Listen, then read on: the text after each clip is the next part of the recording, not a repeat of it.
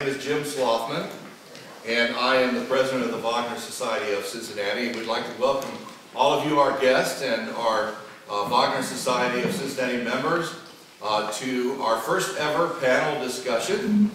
We've decided to take on a very broad subject, the ring cycle of Wagner, a very, very enormous undertaking and giant artwork.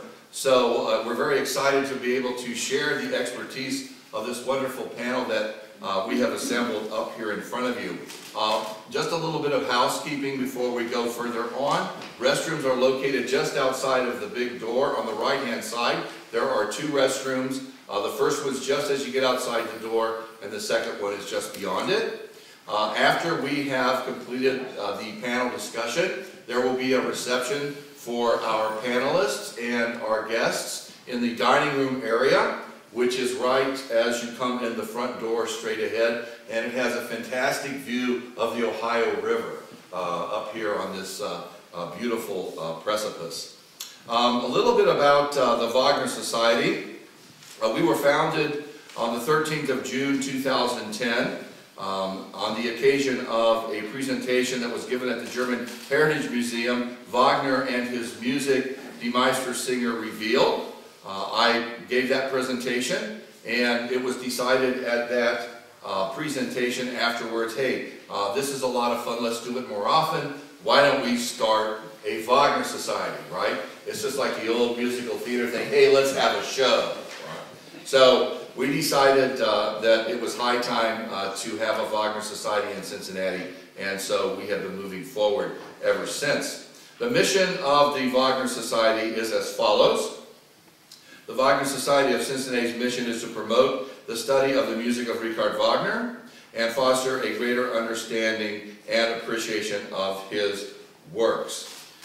We also promote this mission by having lectures, watching media presentations of Wagner operas and various Wagner-related material, attending live performances of Wagner's music dramas, and we maintain a library of books with about 70 volumes at the German Heritage Museum, which is where we hold many of our meetings. And we also provide information to all of our membership on Wagner performances that are local, regional, national, and international as well. We are very pleased to announce, and there'll be something written by Jeanette Gelfand on this subject in the upcoming Inquirer. We have just become members of the Richard Wagner Verband International, based in Bayreuth, Germany. We're very excited. This is our acceptance letter, and we're very excited about that.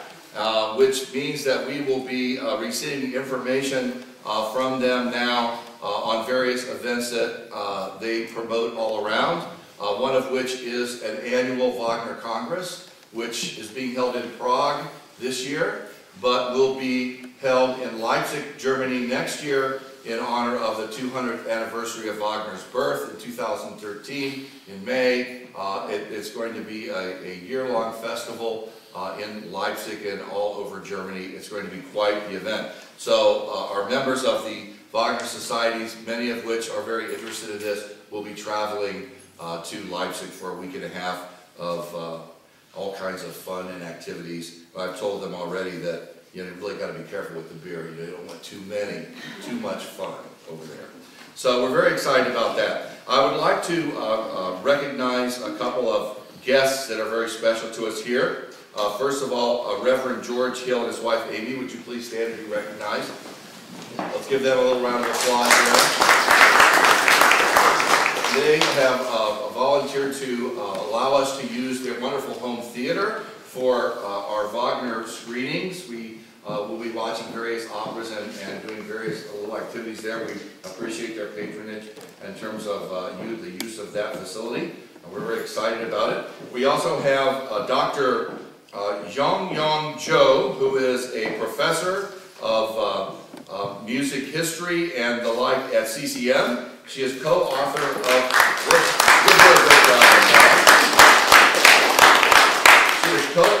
of a wonderful book called Wagner and Cinema. I don't know, how many of you have read this book? Raise your hand. Well, I just ordered it on Amazon, and I'll share it with you later. Okay? And we are in the process of working out with her a possible presentation in 2013 on the subject of Wagner and cinema. And if you haven't already seen it, there's a great movie called Melancholia that is just getting ready to release on the 16th of March. I've already ordered it, and it uses Wagner's music as part of a very uplifting and wonderful subject, which is the end of the world. Okay, so you know this is always how it is. Right? There's always something a little more grim that could possibly happen. But it's a fantastic film, and it's gotten a lot of great reviews. It's won some awards, so we're pretty excited about it. But not quite as excited as we are about our three panelists up here, our panel of experts, which we are going to delve into the subject of Wagner's Ring Cycle with. First of all, yeah, let's give them a round of applause. Volunteering their time. First of all, we have Gustav Andreassen, and he is a very active opera performer in the opera world, has performed all over the world. Recently, many of our members went to the Toledo Opera to see an event called Romancing the Ring, where he sang Wotan's Farewell, and did a fantastic job. You may have recognized him, you will recognize his voice when he speaks, because he was in Cincinnati Opera's production of Rigoletto as Spada Küchle. Now that is a great name for a villain, is it not? Yes. What's your name? Oh, I just happen to be Spada Küchle. That could be trouble. But he is going to be performing on March 18th in the Rake's Progress, which is being produced by the Vocal Arts Ensemble and Cincinnati Chamber Orchestra, and he is playing Nick Shadow, another mysterious name. But let's give him a round of applause. It's wonderful. We are very fortunate to have Marcus Küchle here with us from the Cincinnati Opera. He is currently in the process of producing the Summer Festival, where they will be staging Pagliacci and Gianni Schicchi, Porgy and Bess, and La Traviata. And in his spare time, he goes around and concertizes as a solo piano player, right? Sometimes. Marcus.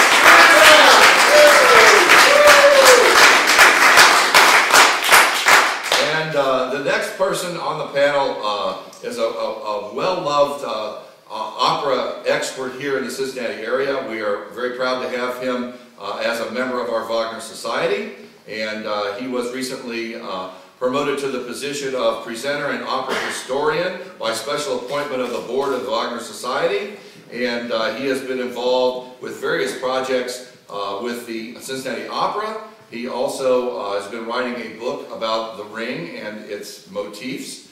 He is very involved in the Cincinnati Shakespeare Theater and other Cincinnati arts organizations. The eminent Charles Parsons.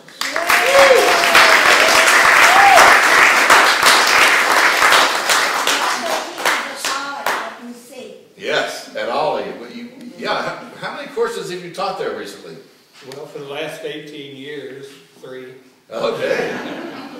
So don't miss them, because they're wonderful and very informative. All right. Now I'd like to start off our movement through this subject with a quote from a wonderful author, Thomas May, whose book, Decoding Wagner, An Invitation to His World of Music Drama, I think would be a great way to kick off into the first round of questions. First, it starts off with a quote from Wagner in a letter to Liszt. "Mark well my poem. It contains the world's beginning and its end." And I quote Thomas May, "The Ring Cycle stands apart, not just in Wagner's career, nor in music and theater history alone for that matter. It stands apart within the entire context of artistic ambition since the turning point known as the Renaissance. Almost everything connected with it involves a paradigm shift. The Ring's unprecedented duration, roughly 14 hours of music, spread over 4 days, has a counterpart in Wagner's nearly 3-decade-long obsession with the project from genesis to full execution. Moreover, his plan led to a vastly expanded role for the orchestra and a new approach to the poetry he developed for his texts." Extending beyond the work itself, The Ring encircles an ambit in which Wagner went so far as to reimagine an entire society. For The Ring was conceived not only as a radical departure from convention to be realized properly, its creator also insisted that a new kind of performer, theater, and even audience would be necessary. Yet for all its novelty, The Ring invokes the primal, mythic imagery of cosmic birth and death. Much of its impact relies on the familiar archetype, apocalyptic in scale, of change and renewal. Examples include the overthrow of the Titans in Greek mythology or the cycles of the Hindu Mahabharata. Even the unifying symbolism of the ring that confers power is just one manifestation of an ancient and recurring morality tale. Plato's anecdote of the shepherd Gyges who discovered a corrupting ring, as recounted in the Republic, is an especially well-known version, which may in turn have provided the seed for the famous variant at the heart of J.R.R. Tolkien's The Lord of the Ring.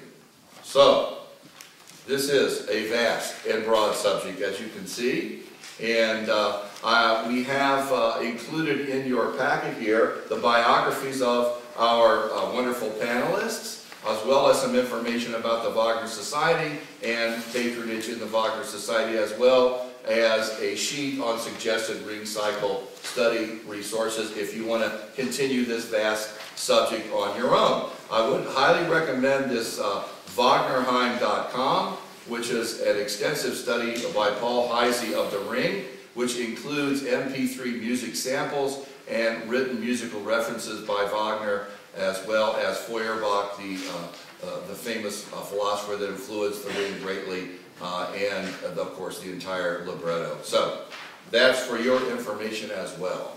Now I would like to start off by asking the first round of questions to each of our wonderful panelists. Then, after we've gone through this first round of questions of mine, we will open it up to all of you out there to ask your questions. We'll keep the subject as closely as we can to the subject at hand, and that is Wagner's Ring Cycle that accompanies the 4 operas that are contained therein. But we have an expert on production of opera, who happens to be from Munich, by the way. He loves seeing this tablecloth. You know. He understands that without Ludwig of Bavaria, and without, in the least, his vast Bavarian treasury, there wouldn't be a ring cycle. There wouldn't have been any way, probably. So we're wonderful. It's wonderful to have him. We also have a wonderful expert on singing, who has actually sung these Wagner roles, and we have Charles, who knows just about everything there is to know about Wagner, in my opinion. So, I direct my first question to Charles Parsons. The Ring is an enormous artwork encompassing 15 hours or more in total. Being an expert on the piece, what books would you recommend for someone just learning about the Ring? And what do you find most challenging about the piece? Well, I brought with me today a small show and tell. These are some of the basic tools that you might like to be interested in, depending on your musicality, I suppose. But what do we need to know about any piece of music, any opera? Let's just confine it to opera. The story. What's it all about? After all, Wagner referred to his operas as music dramas. He wanted to tell a good story and to accompany it with really fine music that reflects what he is doing. So that's where you start. What's this storyline? What's the best way to do it? We have a book here. Can you reach that one right there? Yes, Jim. Which I highly recommend, by Homan, I think it is, which will tell you about the story and background, that kind of thing. Would you tell us the name, because the light from the window... Oh, sure. This is Wagner's Ring, A Listener's Companion and Concordance by J.K. Holman. You can check these out after the program. But even more important than just someone telling you the story, you need to know what the words are going on. Wagner had a great interest in words. In fact, I believe he invented a number of words, sort of like Shakespeare, especially for his works. Perhaps he's not the best poet in the world, but he certainly knew how to choose colorful words to tell his story. Therefore, you need a libretto. Everybody knows what a libretto is, I think. It's just simply a book, libretto, meaning little book, which in one column has the original German, then the English translation that goes with it. Sit down with a recording. You can get a recording from the library.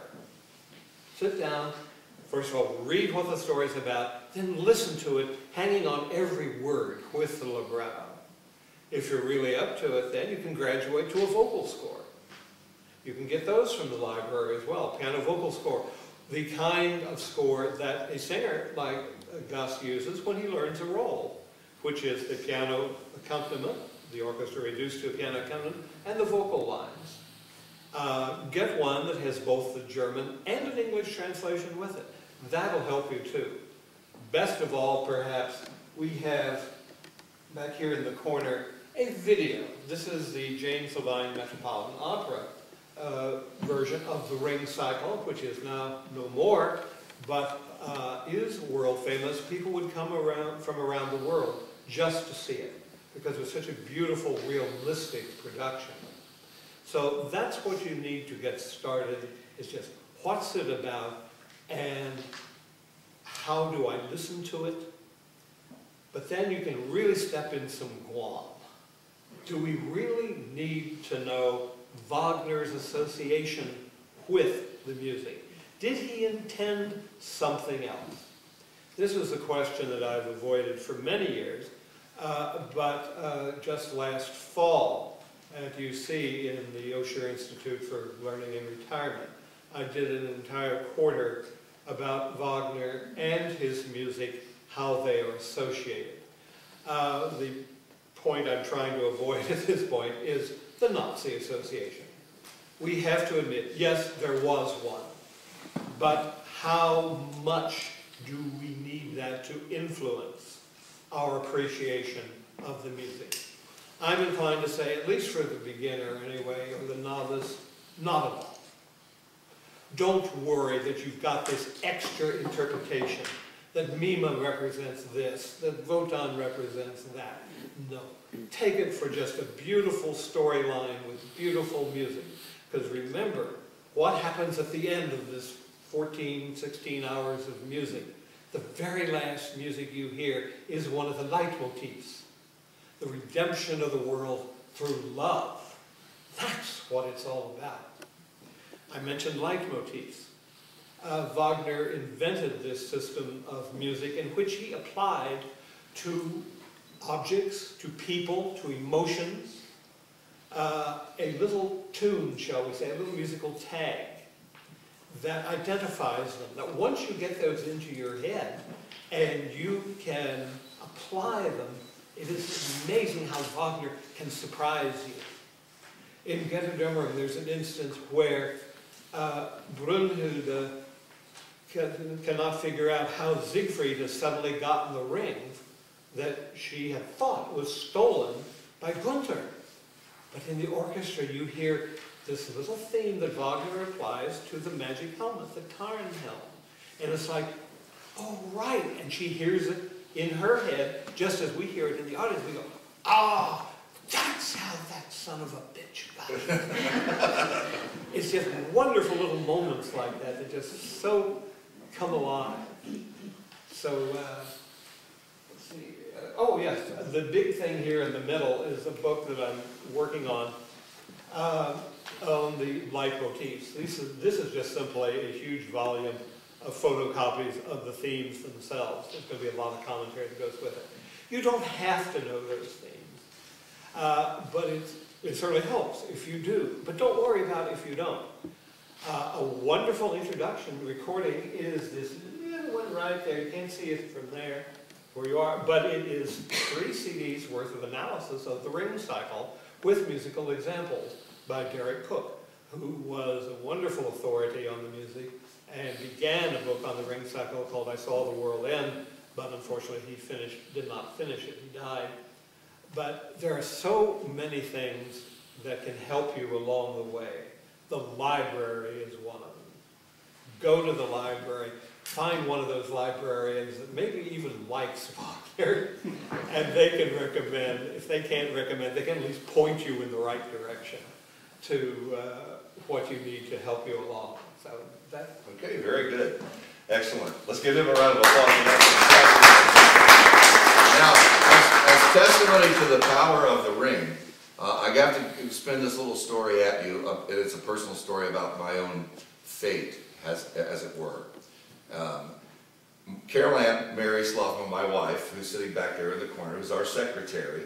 And for, I guess, how many years did you perform in the chorus at the Cincinnati Opera? 22. 22 years.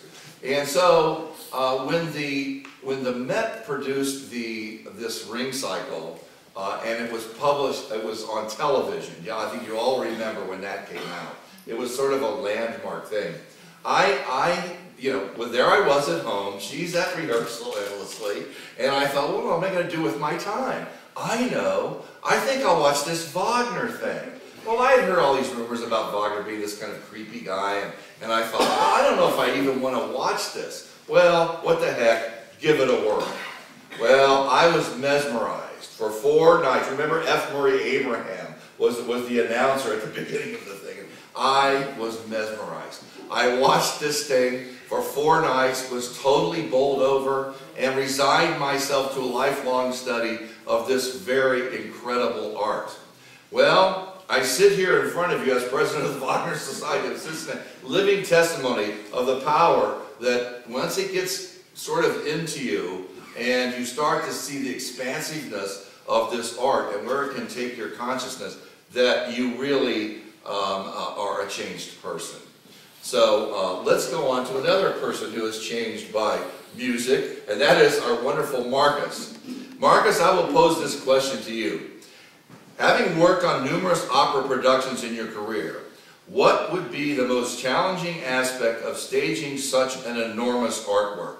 How hard is it to find qualified Wagner singers today? Marcus.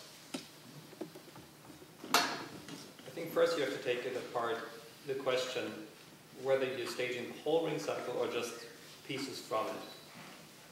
Pieces from it are a challenge in themselves already because of the length, the duration, the orchestral forces involved, and let me just sort of read them to you real quick. Just on the string section, you need 16 first violins, 16 second, 12 violas, 12 cello, 8 double basses. That's enormous. That is absolutely enormous. Then, in addition to that, for Rheingold, you have 7 harps. On the brass section, you're dealing with 8 horns, 3 trumpets, 1 bass trumpet, which wasn't even invented prior to that, 4 trombones, 2 tenor tubas and 2 bass tubas, and 1 double bass tuba. The brass section alone is about the size of a Mozart orchestra. Then for Rheingold, in addition you have 3 groups of tuned anvils. The main question is, where do you put all this stuff? And how do you coordinate all this? And how do you rehearse all that? Those are some major challenges. Then if you do the whole thing, the whole ring cycle, Wagner intended this to be a challenge, and to this day it's still a challenge. With all technology, it doesn't change things all that much, really.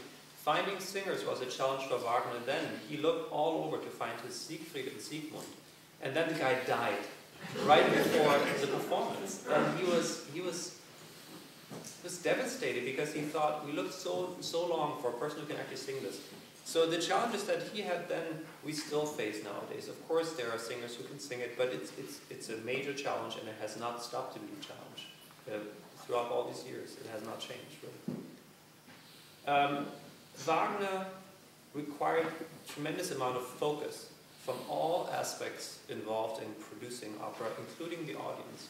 And so that led him to postulate that not only can we not produce it in the current opera system, which is the repertoire theater house that produces different operas every night. He thought that was a travesty.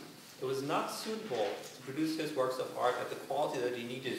He required more focus from everybody involved, from the scenic artist, from his orchestra, from his audience, from his singers, from the producers. Everybody was in the current system that he found around him inadequately prepared to produce this kind of artwork. And so he said very clearly when he published the libretto, which he did several years before the Ringside Labor was produced, I think it was in the early 60s, when he published the entire libretto. The music was not written at that point yet, but it came with a preface. And in that preface, he already outlined completely what it would require to produce this art. And it includes every detail about what Bayreuth was going to be and what it needed to be in order for this art to be produced. And it spoke in great detail about not only needing all the performing forces to come together from disparate sources, bringing the best people to come together in this festival setup, but it also required the audience to come with an open mind to it and not just go to work in the day and then for some, mindless entertainment, go to the opera at night and see some random show. It required focus and preparation to receive this artwork in order for it to change you as a person and also change everybody involved in the process. He felt that by the involvement in the ring cycle, in the work for it, he would create a better and better prepared set of stage professionals that would then go back to their other theaters where they came from, better musicians, that through having gone through the focus period of rehearsal, will go back and bring these sharpened and heightened skills back to their previous jobs and work. And in a way, we're still struggling with that when it comes to producing the ring cycle because of the incredible challenge it still poses. And I think one of the biggest ones has to do with the scene changes. That's just one of them. I don't even know which one to really call the biggest one. I mean, they're all really big deals.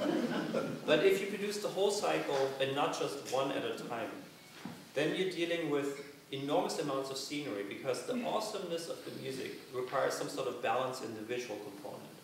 So generally, designers tend to create relatively large sets for this piece to counterbalance the music. But then, as in Meistersinger in the Act 3, when you go from the Schusterstube to the Festwiese, and you only have a set number of bars to accomplish this change, you have the same here in this piece. You have act changes, but you have scene changes within each act. And sometimes the changes from one scene to the next are very drastic, and they have to be accomplished with a certain amount of time that you have that's prescribed in the score. And if you don't make it, then everybody will see it. So for these set changes, suddenly you need to bring vast amounts of manpower to the stage to accomplish them in the amount of time. If they were just between act breaks, you could do it at a leisurely pace while people get dinner. But here you can't. You can't. You need to accomplish it in a certain amount of time. And that's, in a way, that's almost a metaphor for how everything is with Wagner. He knew his skill extremely, extremely well. And he was very aware of what he was doing and what needed to be accomplished and what challenges he would pose. And in this case, the scene changes alone are of massive proportion, and they need to be accomplished very, very fast. And that's one challenge that can still to this day, except for the production that you maybe saw at the Met that has this really great machinery, stuff needs to be hauled around by people, and that requires manpower now as it did then. And so I think it all goes back to the general proportion of this piece, the giant scale of it that still makes it difficult today. But the roundabout answer. Oh, that's very good. That's very Let's give him a round of applause.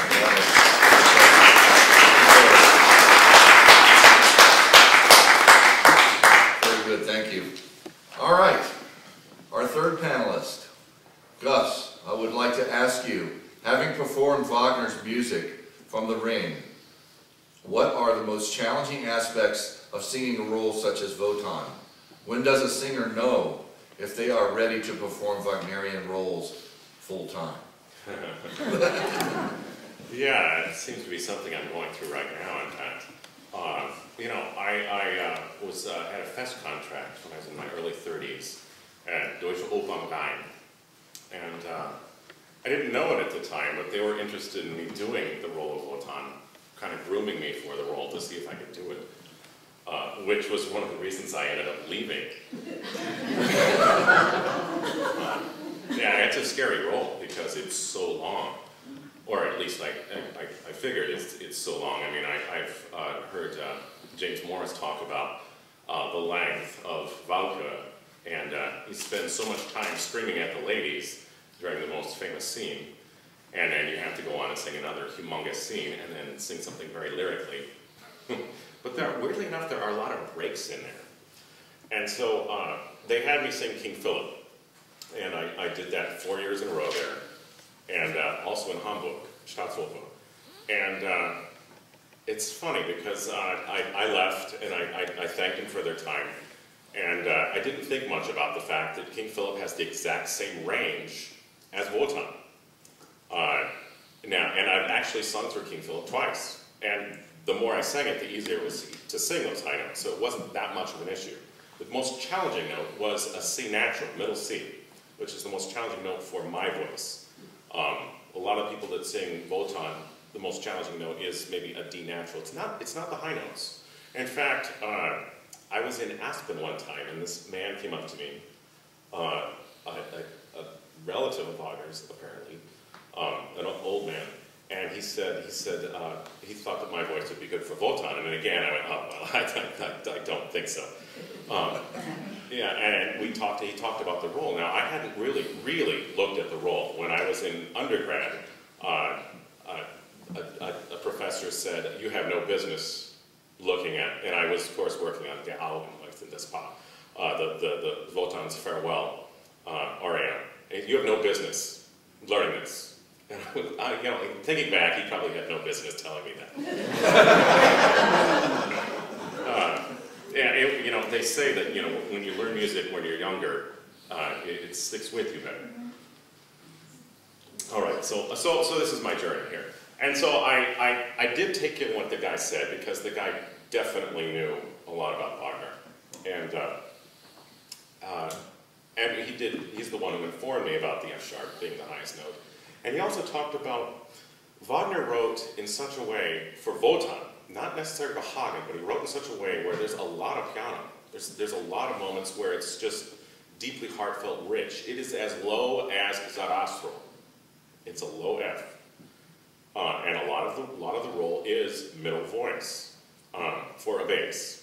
Now, the term bass baritone came from this role. This role, Flying Dutchman and the Hansas, which I will never do.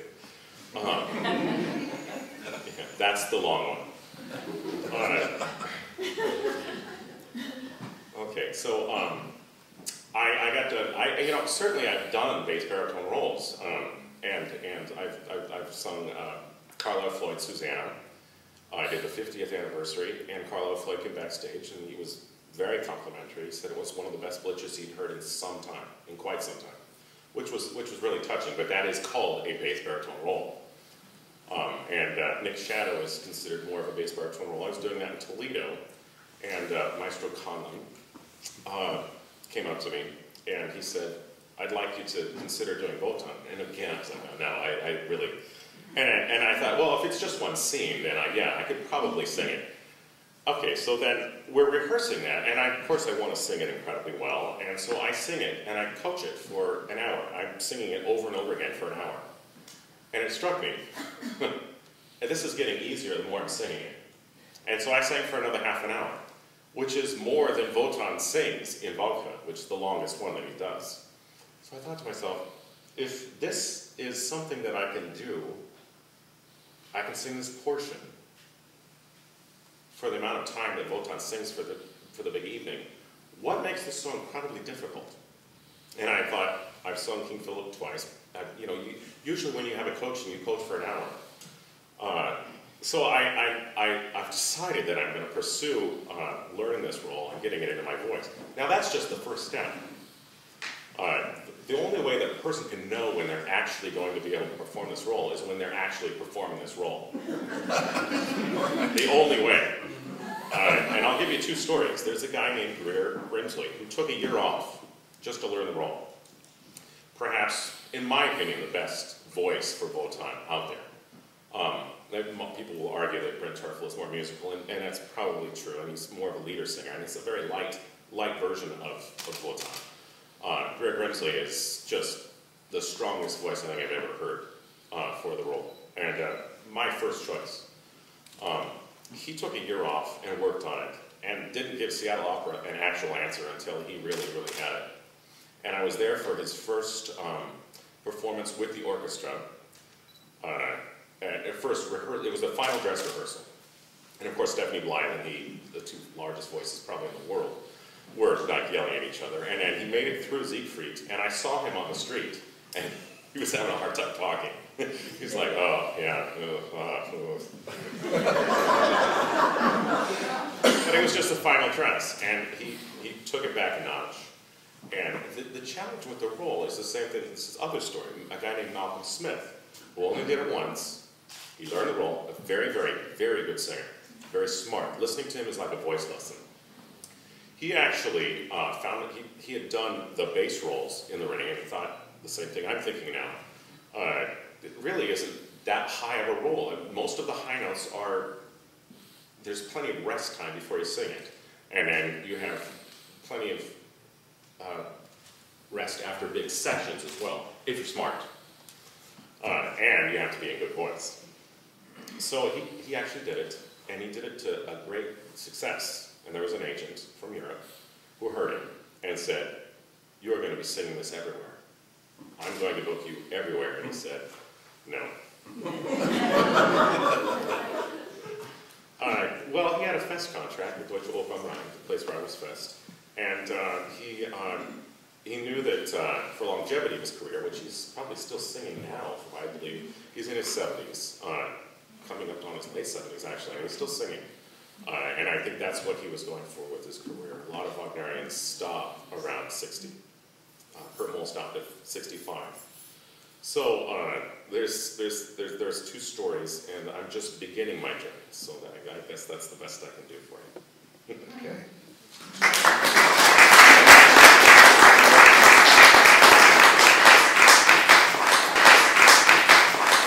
Wonderful. Okay, now I'd like to open up the questions from the audience. If you would please stand, ask your question. If you want to identify who you are, I guarantee you'll be safe in this crowd.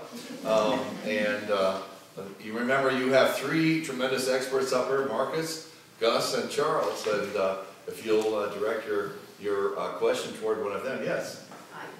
Hi, my name is Karin Köhling, and this question is for Marcus. You mentioned that there were difficulties sometimes in the production of a Wagner opera.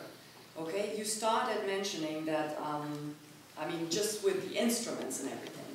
This brings me back to when we had Meistersinger here in Cincinnati. We had simply, I mean, the leading roles changed, the conductor changed. We have this fantastic stage that you brought, that we got things, and I would see we because we are in Cincinnati, that Cincinnati Opera got, thanks to your contacts and everything, that you got it from Düsseldorf. Actually, the house where he used to have Fest contract. Exactly. I recognize it. And so we were very lucky to have that amazing stage. And then, against all odds, it was one of the most beautiful opera seasons that we had, and starting with the Meistersinger, which was fantastic. Although we changed, I mean, almost everybody of the leading roles. So that was just because it brought back that, what you said, all the difficulties. So I don't know if you would like to elaborate a little bit more on that Meistersinger production and the difficulties, or if that. Sure, it's taking us a little bit off topic, but really quick. You obviously know that James Levine has had a spell of really bad health issues. And so when he dropped out, a lot of other performers dropped out along with him. And so we had to replace them. And the difficulty with that is that a piece like Meistersinger, which is so long and so rarely performed in this country, it's hard to find performers in this country that perform the roles. And therefore, a lot of those performers come from Europe, and that requires getting visas, which, because of the whole Homeland Security stuff, has gotten more and more complicated over the years. And so complication in that case means it takes longer to accomplish getting the visa. And with those late cancellations, it made things very nervous for us if we can get the performers in the country that can actually sing the roles. And but you know, as with everything in producing an opera, you just have to keep working. You need to persevere. Failure is not an option. And we just had to keep pulling rabbits out of our hats until nobody wanted a fresh rabbit.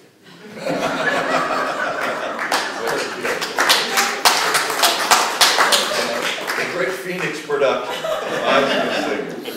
But it was magnificent. It was a triumph. Absolutely a triumph. Sometimes I think that the spontaneity required of being really a creative problem solver can yield a tremendous amount of sparkle, and you certainly did. And the performers that were with us also realized how hard we were working to keep this together, not fall apart. And there is a certain energy that rallies behind that perseverance. That really, I thought, made it a really special situation. Also in the rehearsals, it was very collegial. And people just said, oh, well, if you don't have that performer yet, well, there was this one guy who sang on David, Norbert Ernst. Oh, I love him. He is one of those musical geniuses who knew every role in the piece, from memory. And he could even conduct the piece. I've never met anybody like that. He was so well prepared. He has done 35 performances of Meistersinger in that role, David. And at some point he even had to sing Walter von Stolzing, which is really not his voice type. But when we were short of Beckmesser, he came up to me and said, Marcus, I can sing this role for the rehearsal. and so he was doing alternating. And in the big scene in the end of Act 2, where this big fight erupts on stage, for a while I was actually doing Beckmesser, sort of just using the lute there and playing along until he came after me with that big club. And it made for a really hilarious rehearsal period. So in the end, with all the hassle that we had to, and all the hoops we had to jump through, it really turned out to be one of the most memorable and finest moments, I thought. We were very, very happy. Glad you liked it. Thank you. Yes, it was fantastic. Interesting enough, over the course of the past 2 years, the Wagner Society of Cincinnati has been focusing on studying the ring cycle, in that we presented presentations on all 4 of the Ring operas, and of course, just prior to the HD Live from the Met broadcast. So we would hear a presentation, I would show a PowerPoint and do some musical excerpts, then we would have a DVD, and Charles would go through and analyze the various scenes and really point out the most important ones, and then we would go see it live at the Mets. We were enmeshed in the piece, and that whole Met production, which had its own drama, referring back to your question, when all of a sudden the Siegfried, there were 2 that canceled, and so they bring this guy in who had done it in San Francisco, and he's like, I don't know, it's pretty hard. When they interviewed him, they showed him after rehearsal. He went and just crashed down on the sofa in his room, and he was like, "Oh, that was hard. That was hard. That was hard." But it was like art imitating life, imitating art, right? And we were watching this because after you watch an act, they have the scenes about what has happened to the artists and what's going on with the sets and all these other things. And so we actually watched that scenario unfold of the desperation, and Gelb and all of them were like going, oh, thank you. Thank you so much. You have to keep in mind that there's so many people and so many things involved in getting a production to actually work out and come to a successful performance. All of these elements are totally outside of our control. Our lead performer can be hit by a bus by walking across the street. What do you do then? And the fact that things actually work out for the most part is almost a miracle. Getting just for 1 second, real quick, getting back to the difficulty of singing these roles. Wagner was not entirely oblivious to this, maybe just somewhat oblivious. Because in the design of the theater in Bayreuth, he had the entire orchestra almost entirely covered. And so if this is sort of the stage area here, and where you are as the audience, the orchestra is underneath, and there's only a small opening where the conductor can look out onto the stage. The actual sound from the orchestra comes from the back. There's a reflective wall and an opening at the back of the house, at the back of the theater. So the sound comes up from underneath, up, and then out into the audience. So the singers are like, these are the singers right here, and so the orchestra sound comes from behind them into the auditorium. And that takes away some of the immediate punch of these incredible orchestral forces and softens that a little bit. And he intended that to be that way so that singers don't have to scream their lungs out. They still do it though. But maybe to a slightly lesser degree. Yeah. There's on YouTube, there's, you can watch a little excerpt with Wolfgang Wagner explaining the acoustic at Bayreuth at the Festspielhaus. And he says after the blend of orchestra and voice goes out, it goes up high. And the top of the Festspielhaus, because they didn't have any money to do plaster and all this nice work that they wanted done, it's all rafters covered with canvas. So it literally bounces up and then back down through the canvas and resonates like a violin in the whole room.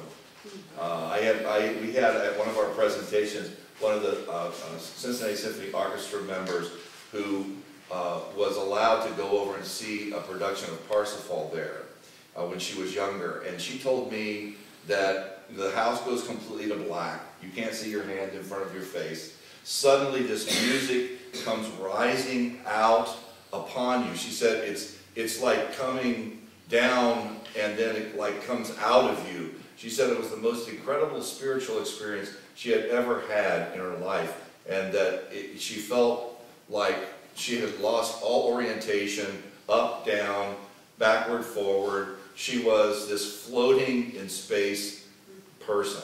Now, that's a pretty incredible thing to accomplish with music and design.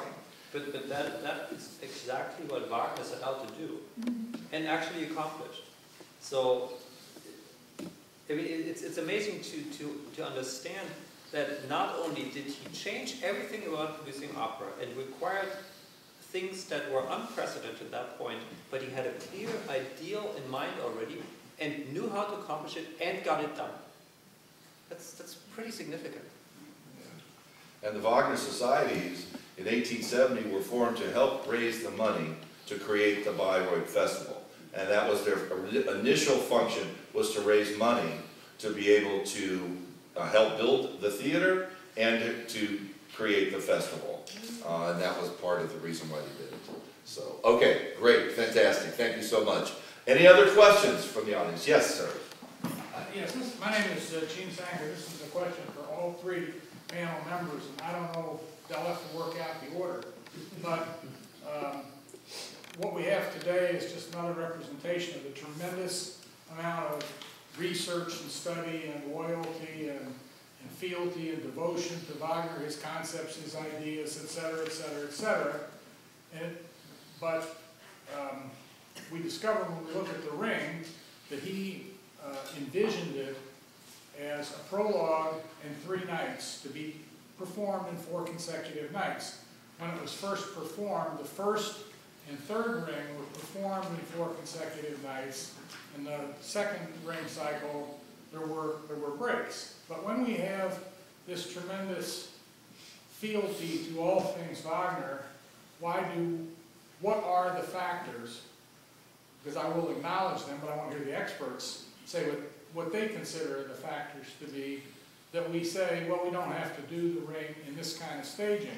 I would like to add, if anybody knows when the Ring, other than at the first performances, and by the Kirov Opera in 2007 in New York City, was performed in 4 consecutive nights. I haven't been able to find it anywhere else, and I've been looking for years, but maybe the panel knows. But I'd like to know why do we cast this part of Wagner's legacy aside, and any opinions as to what you think it means, you know, one way or the other, whether it's important or not, that be respected, what you would envision if you were able to see it or if it were presented that way? It's a reasonable, simple question.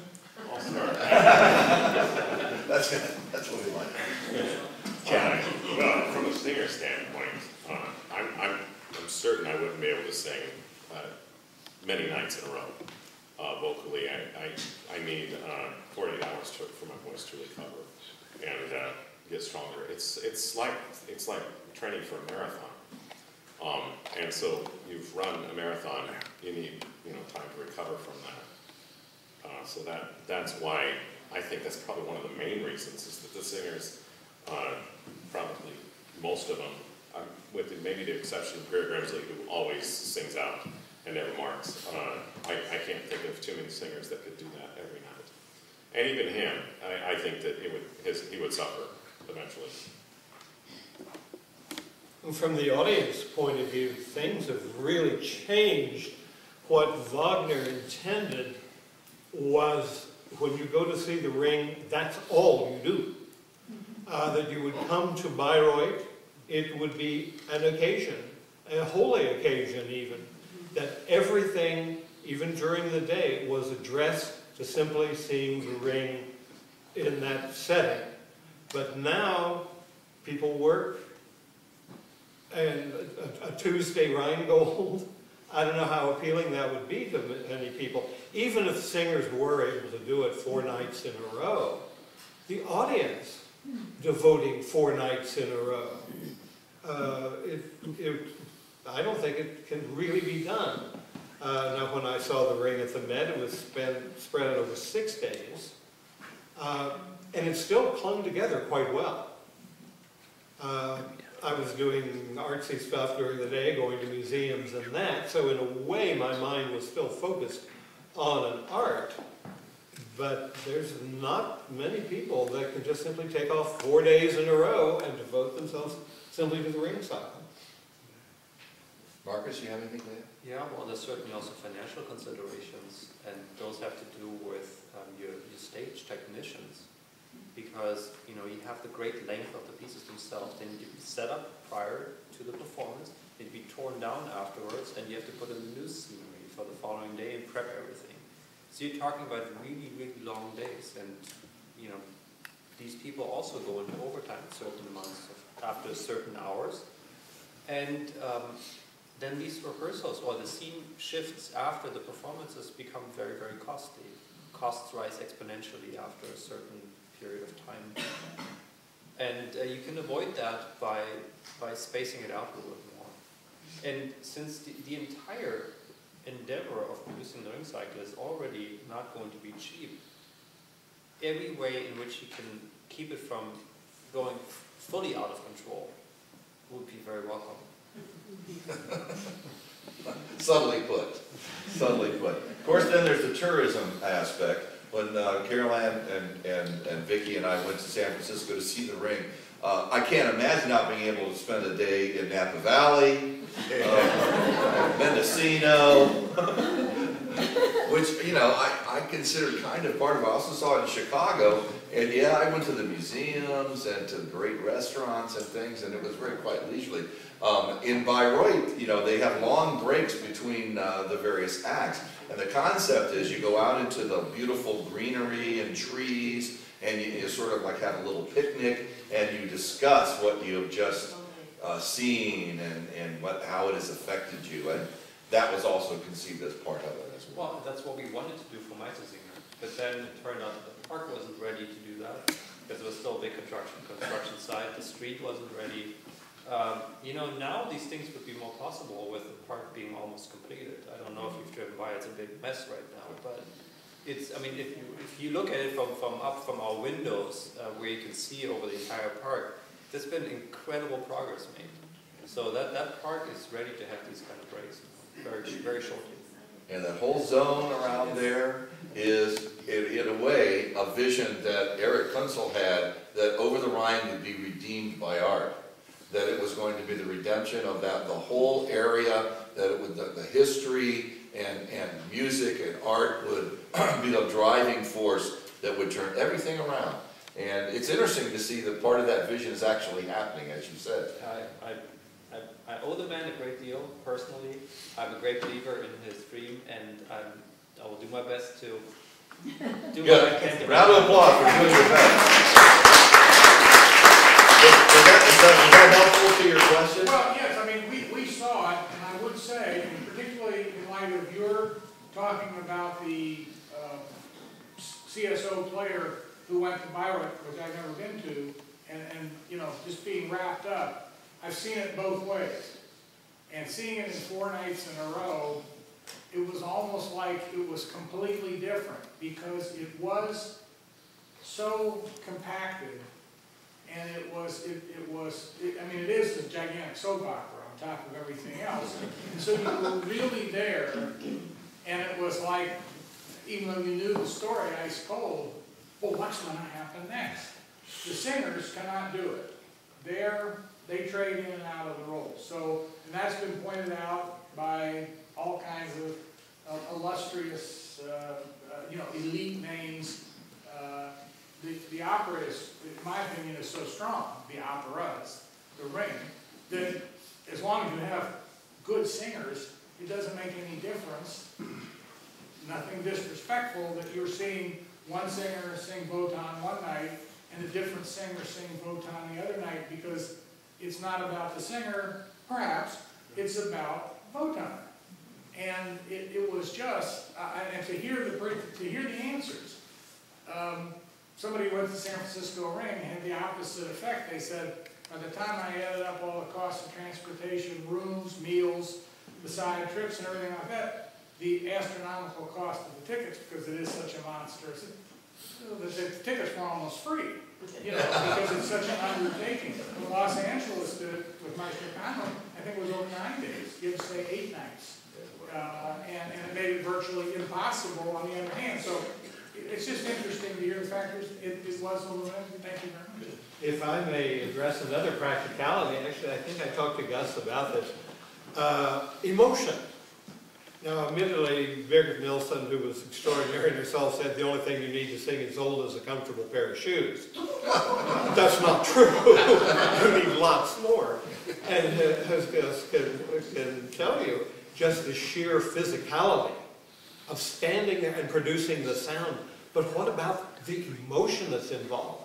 The last time Cincinnati Opera did Waldkönig was back in the 70s, I believe. And the man singing Wotan was Noel Jan Tyle, or Till perhaps, T-Y-L.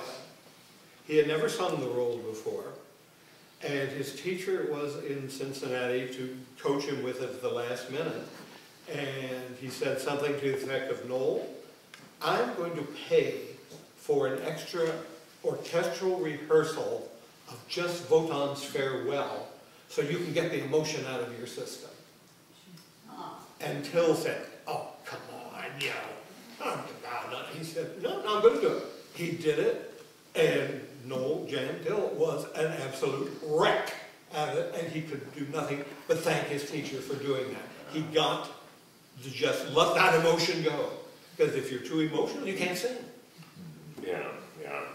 For one of the rehearsals with Toledo Opera, that music started, and it was very, very challenging for me to get through it. And it wasn't for vocal reasons. I had to like totally cut it off and try to pretend like I was being emotional. I was there at that performance, and one of the great, oh, come on, moments. Gus had just sang Wotan's last line. The orchestra is pouring forth this wonderful music. I'm here. Next to me is my friend Nancy. Next to Nancy was Gus's wife, Stacy Rishoy. The orchestra's pouring forth, and the woman leans over to stage and said, is that your husband? I think Stacy should have killed her right there. Oh, great. Just as a final note, you know, Wagner was very much a revolutionary in his mind. He originally had the concept of having the festival and producing the ring in like a sort of a temporary structure. Give all the tickets were to be free. No one was to pay for anything. Purely, on the house. Just the devotees would come, and then after the show was finished, they would burn the thing to the ground. Wow. Which really would have had a tremendous impact. Yes, please. I'd like to know what Wagner, apparently he had this idea from a long time to put this whole situation together.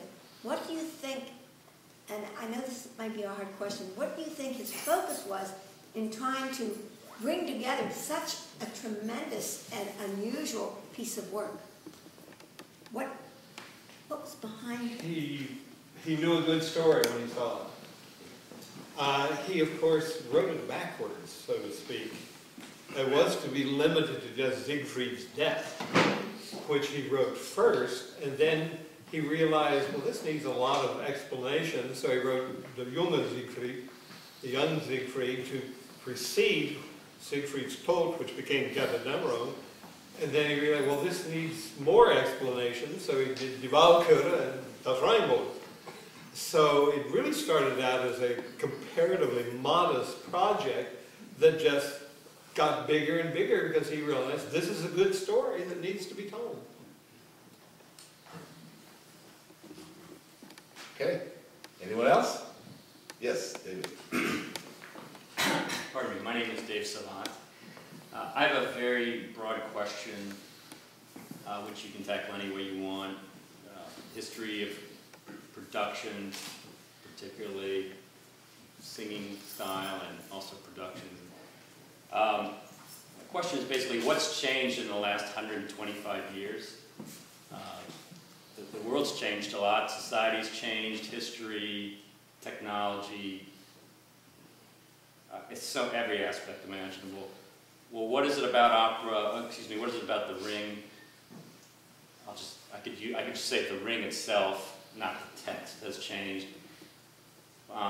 Or another way I could ask is what about production of the ring is changing? Is it really about production solely? Because it also exists in the book. But so how has performance changed in the last 125 years to reflect the changes we've had in this world, or have they at all? And how does this piece of art stay current, or need it stay current?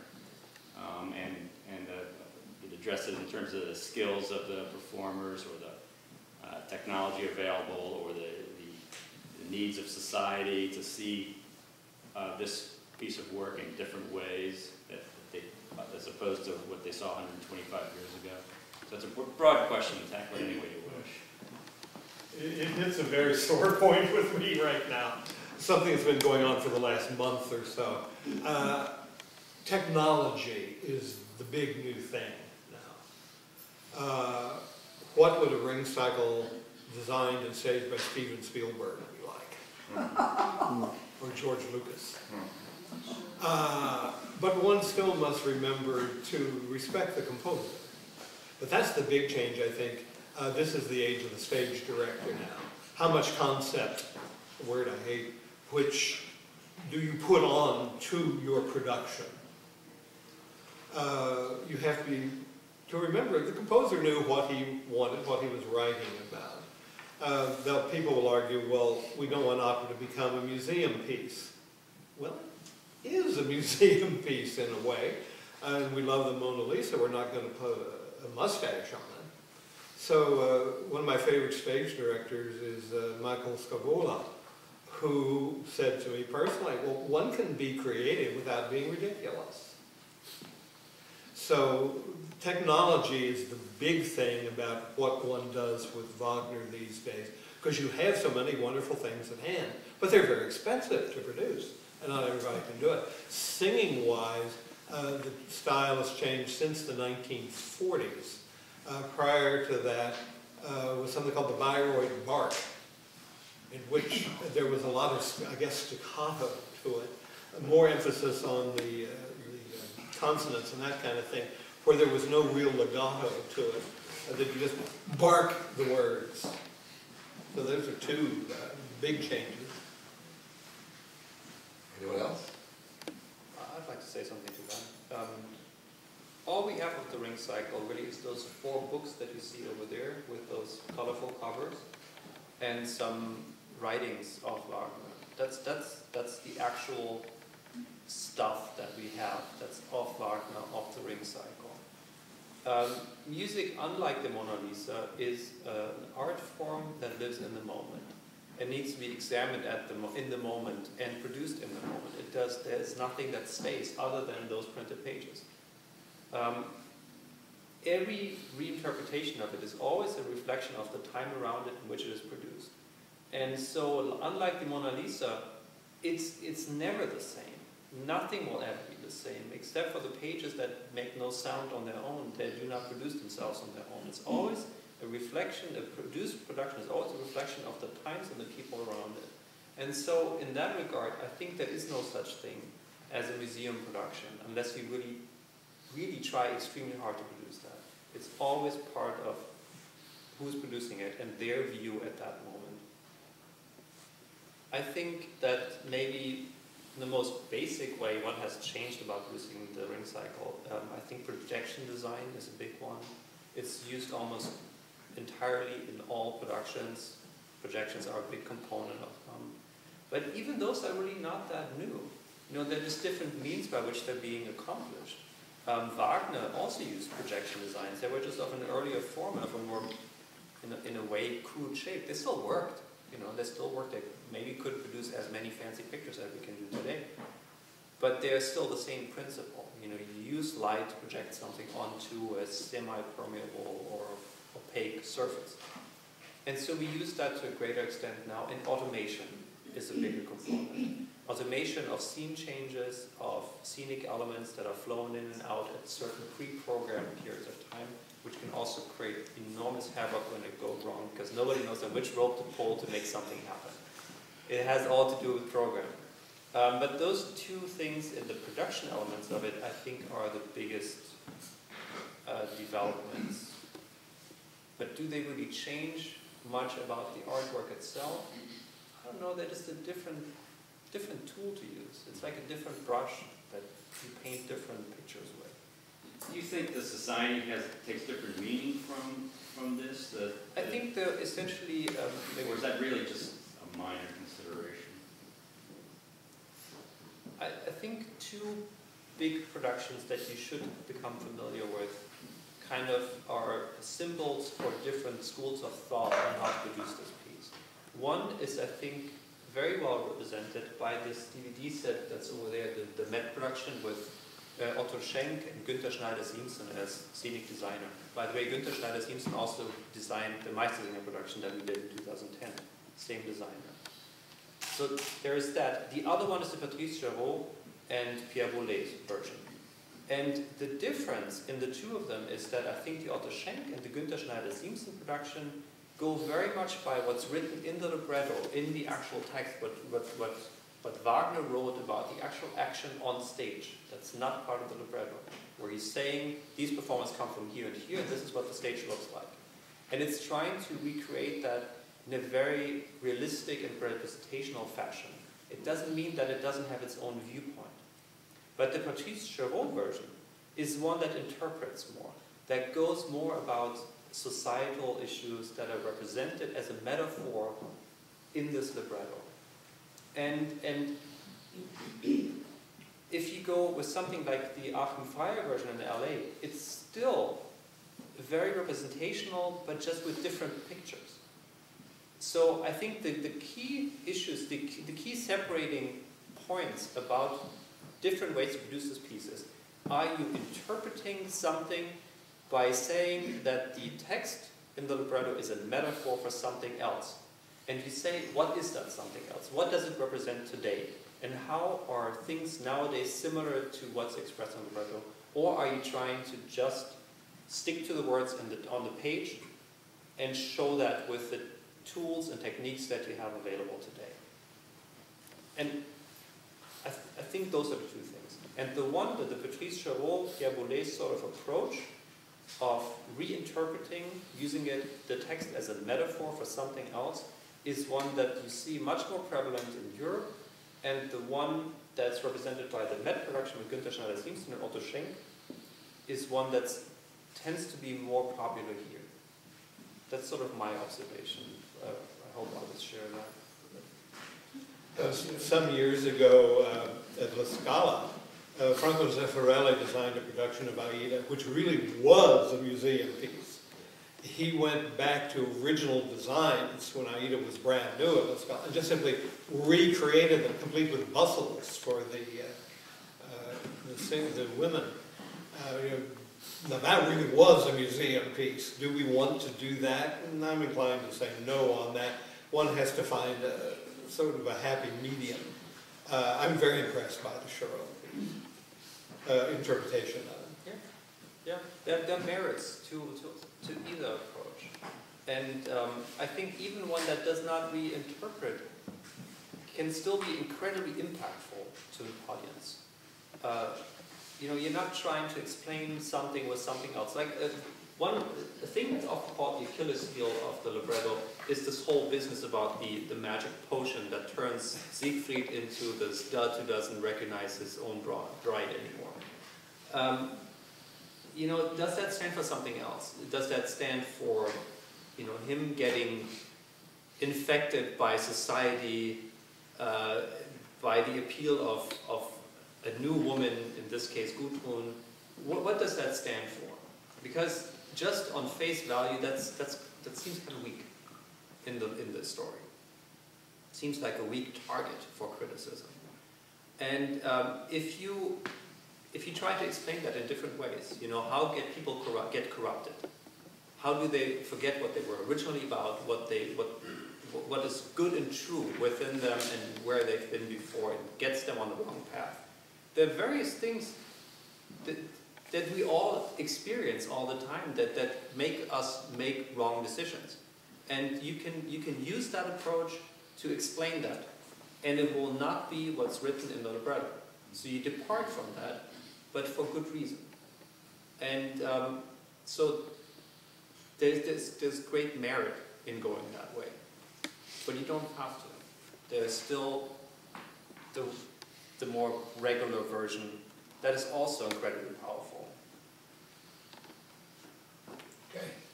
All right, we have about 10 minutes left. Yes? I just would like to comment. I'm a very simple opera goer, and I probably don't appreciate all yet. I'm still achieving that. But when you see the departures, and you see these productions sometimes, and you see the Meistersinger in a stadium or something like that, for some reason, I have a difficult time. It's somewhat overwhelming. The story in itself, as it was presented 100 years ago, is fascinating enough. And then when they change it, and they put something in a hospital scene or in a stadium or something, that's something that it's difficult for me to buy into. Any comments from panel experts on that? So how you might better able to appreciate the interpretations of the question. Okay. What would you advise? Well, I think what Charles was talking about in his first question, knowing that the words, the text, that's a good start, I think, for as a beginner, and going on to maybe a vocal score if you wish. When watching it live, though, the time does change. I've talked to lots of people about that, and it's the same when you're performing it. Time is different, quite a bit different, and I think surrendering to that, understanding that what he's saying, if we were just saying, would take a lot less time to speak. But because it's music, its time is a little bit slower. But when you're done, you can't believe that 6 hours have gone by. Yeah. And it's like I've been in productions of Abduction, which I felt like they were just never going to end. It was like by the time I sang only really 3 and 3, I was, can we just cut it? so I think that surrendering to the moment, I think, is the best way. Don't be too cerebral. Yeah. Go with the flow. Just let the emotion. Okay. But do the work beforehand that you suggested. I think that's very good advice. Wagner is one composer who especially, really, to get a full amount out of it, it really demands some research. And that's partly why we started the Wagner Society of Cincinnati, was to provide a vehicle, an educational vehicle, to better understand the works that are very complex. They're full of metaphor. To really research them prior, as Charles suggests, will add a whole another layer or two to your actual theater experience when you actually go to see the opera. I mean, we've been living proof of it over the course of the past 2 years. We've studied together as a group, and it has yielded a lot. I mean, it's yielded this panel discussion today, which has really been very informative. We're very fortunate to have these gentlemen volunteer to help us in our further study of what is, without a doubt, a very vast subject. So I think we have time for maybe one more question. Yes? I'm David Mach. My question is for all the panel. Given the capacity of the Met to run productions, how would you critique the current Met ring production as compared to any measuring stick you'd like? I'd hope for something more than just the machinery, but obviously that's part of it. I haven't seen it, actually, but I did hear one story that my friend Eric Owens told me, and it actually does involve the scenery. He was standing on something, and it was moving up, and apparently it was going to go like this, and he was supposed to get done singing, and then walk to an edge, and then have a ladder and go down. But it started going up before he was done singing. And by the time he was done, there was no way he could get to the ladder to go down, and so. Eric Owens actually says this funnier than I do, because he's, saying a few swear words here and there. And he's like, okay, I guess I've got to, and he's pretty high up. I mean, maybe not that high, but he realizes that he's going to have to start backing up because there's a hinge here, and then he's going to have to slide down this on his rear end. He used different words. And so sure enough, he gets done and he's backing up, he's turned around, and he has to slide down it before it gets completely vertical. He gets done, he goes up to the stage manager, he says, I don't remember exactly what he said. He said, you need to work on the timing of that. It's true, I was at the same dinner. It was hilarious. I was laughing my head off. It was a wonder he even got down safe. Yeah, he was still walking, so yeah, good thing. Well, Theater is a dangerous place. It's not just the current production that has problems. The Vine ring, Hildegard Behrens was injured during the immolation scene when somebody's timing was off. Because if you've seen the final scene, the building collapses, these big blocks come down, and she had to be underneath of them and through. But some of them fell and hit her, and she was injured during a performance. So older productions do have their problems. I think one just simply has to surrender to what it is and not over-intellectualize it. The prologue and first act of Götterdämmerung is 2.5 hours long. That's longer than Tosca put together. And it didn't take any time at all. It was just an absolute instant of time, but what a wonderful instant of time. All right, I have one final question. That's the nice thing about being the moderator. You can fire off the final question. And that is, of course, those of us who have been so fortunate to be able to see and sit through a ring cycle, or even have seen all of the operas in sequence over a long period of time, or just have seen them on a DVD or whatever, you always have this feeling at the end, at the final immolation scene at the end of the entire ring cycle.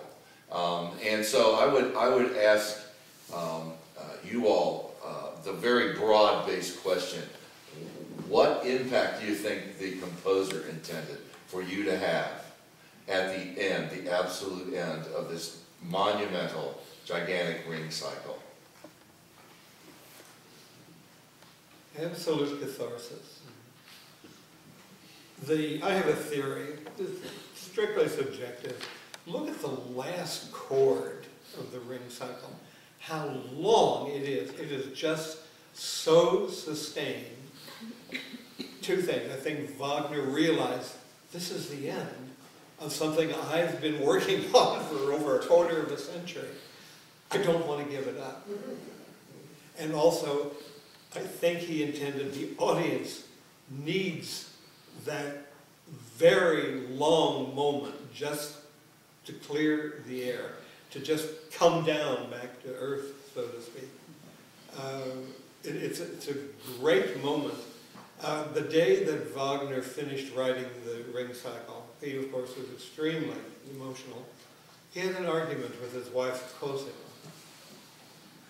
and he was very repentant about that. And a couple days later, he wrote a piece that's been recorded by George Schulte, but I have never seen anybody else, and I've never seen any CD version of this. It was out on LP. It's called Kinderkatimus, a children's catechism. And it's a little children's choir doing words on Cozy Mai. Cosima was his wife. Cozy month of May. And just with piano accompaniment, it's very like 2 minutes long.